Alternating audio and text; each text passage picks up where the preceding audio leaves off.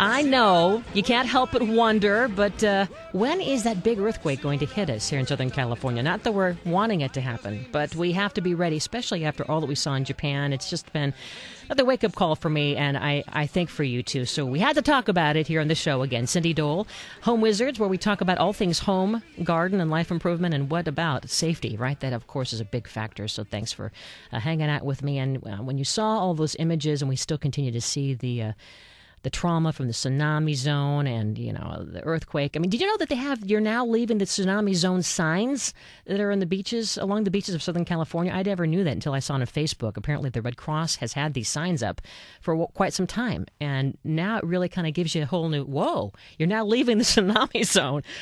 Kind of wakes you up there. So when I was thinking about all that, I couldn't help but not only worry about my own safety kit and yours, but then I thought, as I'm driving around town, I'm looking at homes. Is that home safe? Is that home safe? What's the difference between that structure and what's happening in Japan? And we talk about it a lot, but I thought, we need to revisit this. And so I wanted to check in with a guy who knows all of it, Steve Pallrand. He is the founder of the construction company Homefront Build, with a background in architecture, always interested in construction since high school. And you probably have seen him and have heard of his work, because he's been participating in the renovation of this old house in Silverlake that's on the first ever L.A. Home that you're seeing on TV. So thanks for being here, Steve. Well, thanks for having me. So retrofitting is part of your specialty. What is retrofitting? Well, retrofitting is just tying the house down to the foundation in its simplest terms. And this home that we're seeing on the This Old House series on PBS, it's a 1920s home right in Silverlake in this recently discovered fault zone, right? Right. And before, it probably wasn't very safe. Right. I mean, the codes have evolved over the years. After the 1906 earthquake in San Francisco, you see people beginning to evolve, the building, structures to try to withstand these things.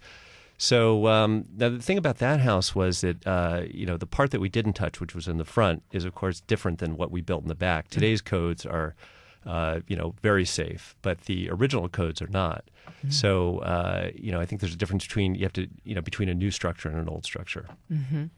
And so when you walked inside the home, were you thinking, wow, this place is really dangerous, or did it worry you at all? It does. I mean, anytime you have a 1 or 2 story structure, it's going to be built that's old. It's going to be built out of wood, so it is going to have that's the better material. When you have a masonry structure, a brick home or something like that, you see, less of those in Southern California.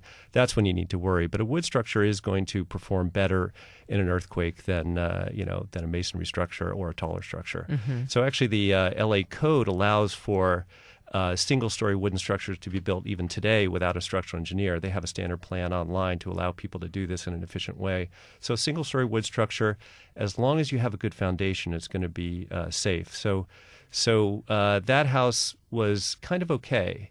But once we added the second story, there was a hillside there.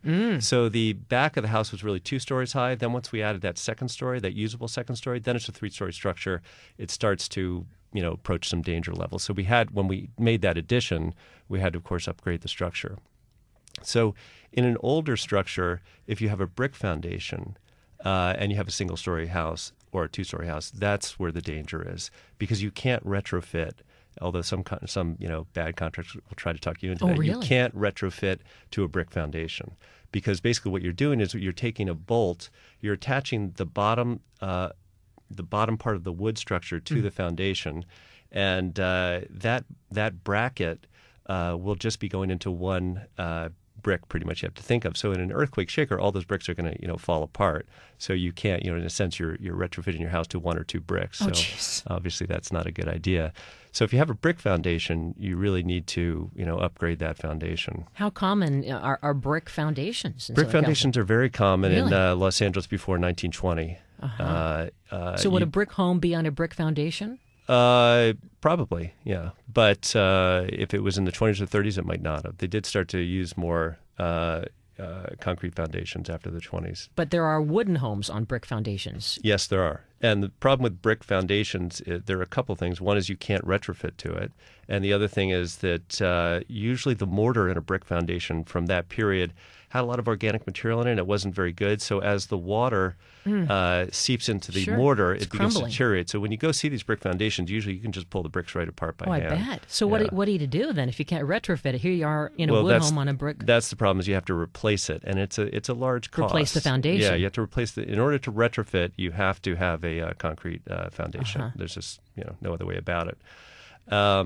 If you have a home that's later, after the 20s or so, and you have a concrete foundation, the key area there is your cripple wall. That's the area of failure that, when people say that their house fell off the foundation, that's what happened. Is you have to think of the foundation is more or less embedded in the dirt and the grade, and it's going to move with the earth.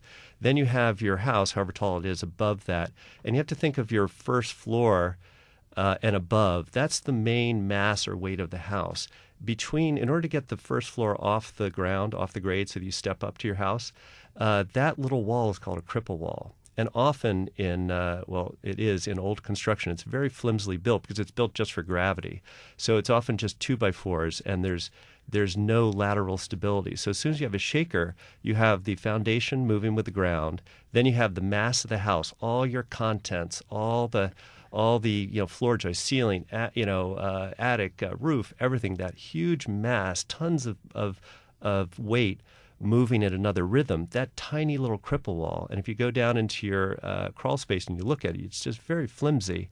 That is what fails, because it's just made out of 2x4s and it just flops right over.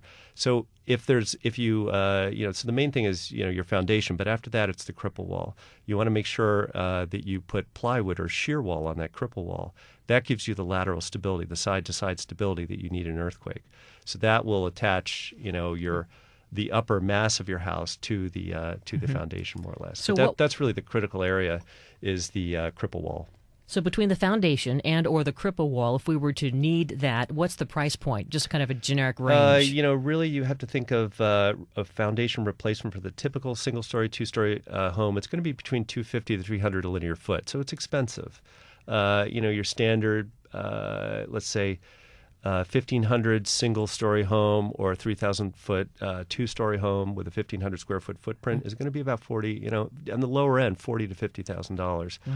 And that's difficult for people when you're remodeling, because you've got a budget, and suddenly a huge chunk of it goes to something you can't that you can't see. Why not get solar panels? Yeah, right. Right. And it's difficult for people because and in remodels, even when we do that house we did for this old house, typically 25% of your budget will go into structure, and you just don't see it. You don't get a kitchen out of it. You don't see it. But then again, you get safety, or at least peace of mind. Well, it's good that you're doing this show, because I think what happens is that over the years we get complacent. I mean, the statistic is that there's going to be a 7.0 or greater earthquake in Southern California within the next 25 years. 90% chance. It is going to happen. It may happen tomorrow. It may happen in a year. It may happen in 10 years.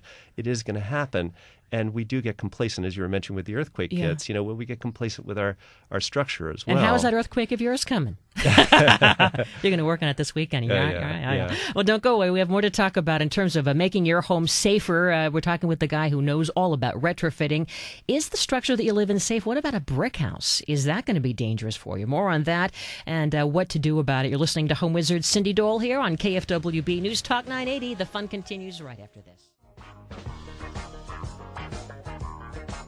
Welcome back. Cindy Dole here, and we want higher ground. Ever since that Japan earthquake and tsunami, I felt like I'm looking at every building and every home, my home, differently, thinking, oh my gosh, is it safe? Is it safe now?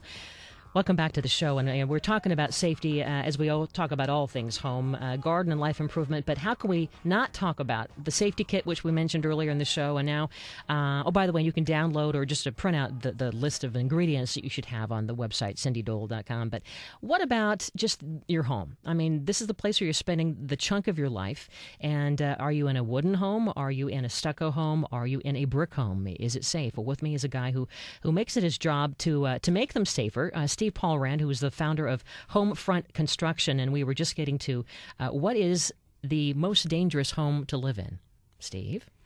Well, your unreinforced masonry structure, i.e. brick, is going to be very dangerous. So it's beautiful. Yeah, it's difficult, because we want to preserve these, these structures. Yeah. For example, the St. Vibiana Cathedral downtown, these are historic resources. It's a part of our community. This is our, historic architectural heritage, Yeah. and they're gorgeous, structures. So, and it's even difficult with the very few adobe homes we have left. How do you retrofit these things to preserve the beauty of what we have, and yet make it safe for people to be in? And it is difficult.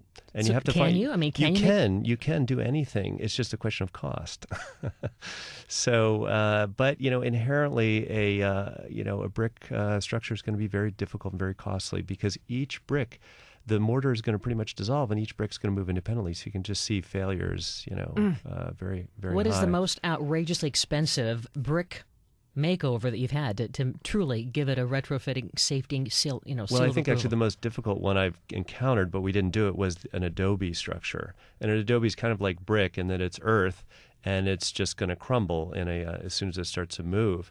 And in order to save that, we ended up having to consider encasing and caging the whole thing to make it. And it just seemed, in the end, it was crazy because then you couldn't see the adobe anymore. So it was just very costly. So you can put a concrete wall behind the brick and try to attach that to it. But again, it's all very costly, and it's difficult for people in a residential situation to afford that. So people who live in a high-rise are better off than someone who lives in a brick house? Well, there was after the Northridge earthquake, there was a code that came into effect, and you do see those that most apartment buildings or masonry have had some reinforcement done. Mm-hmm.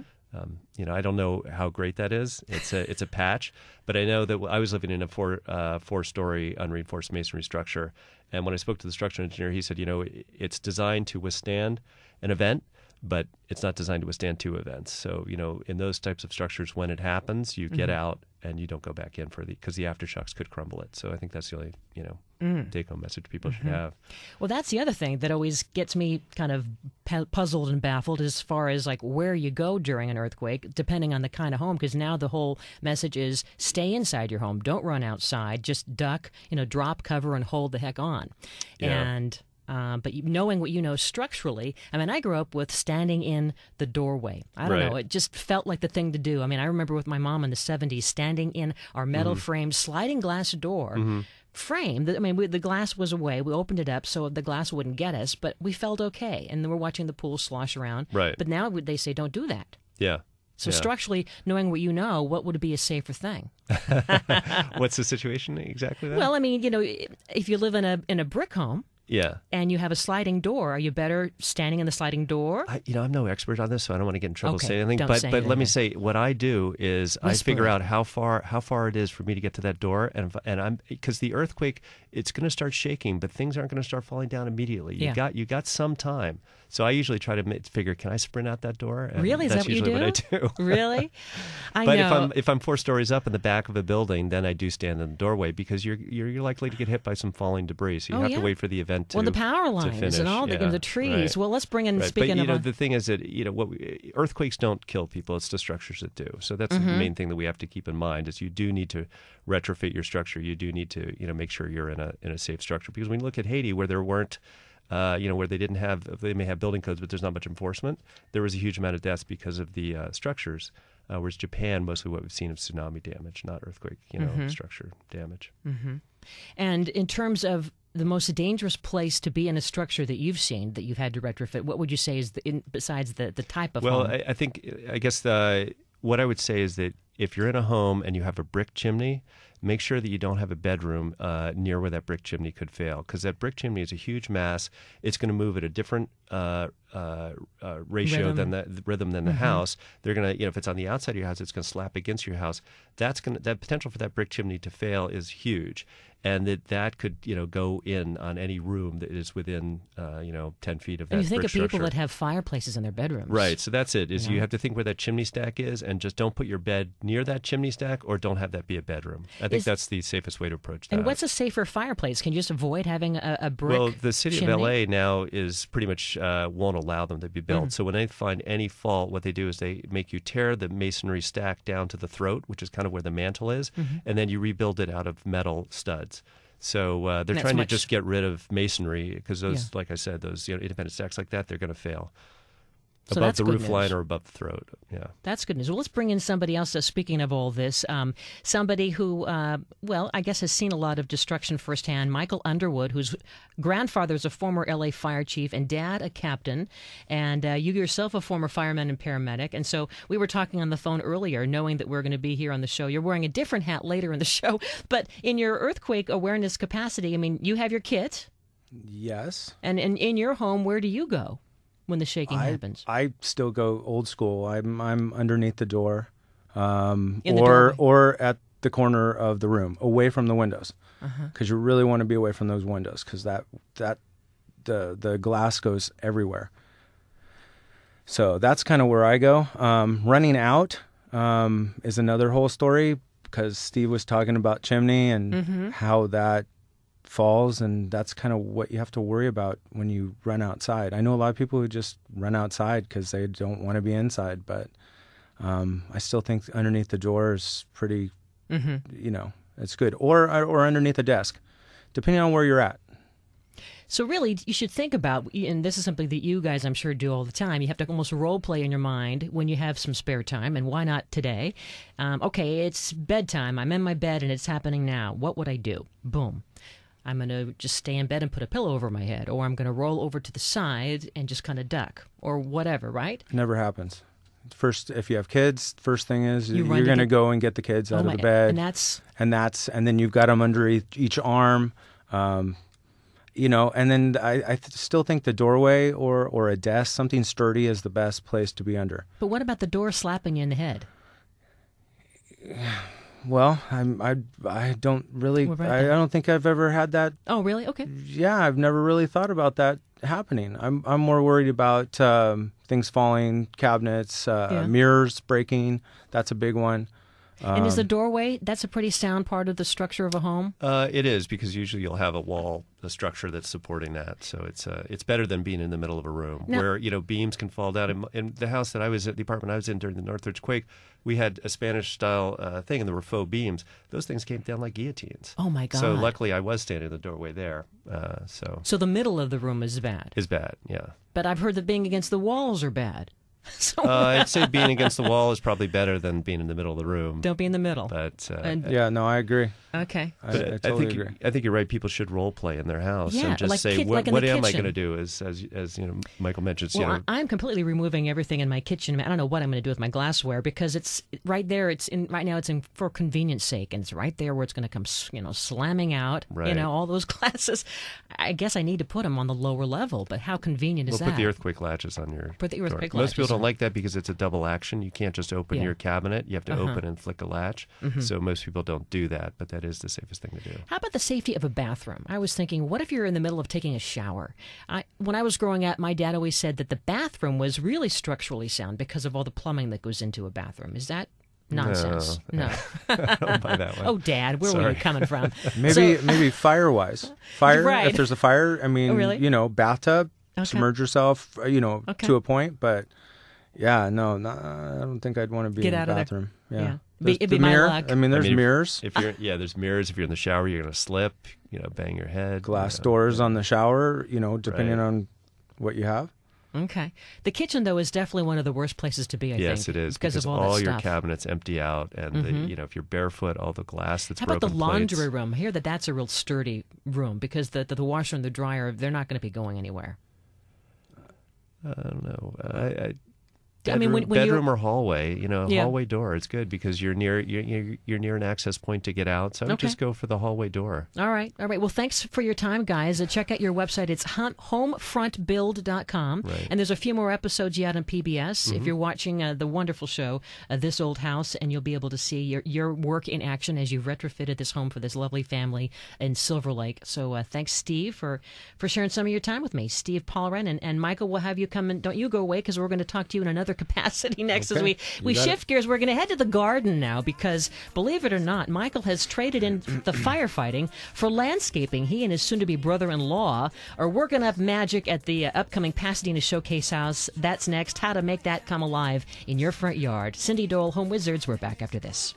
It's just hanging by a thread.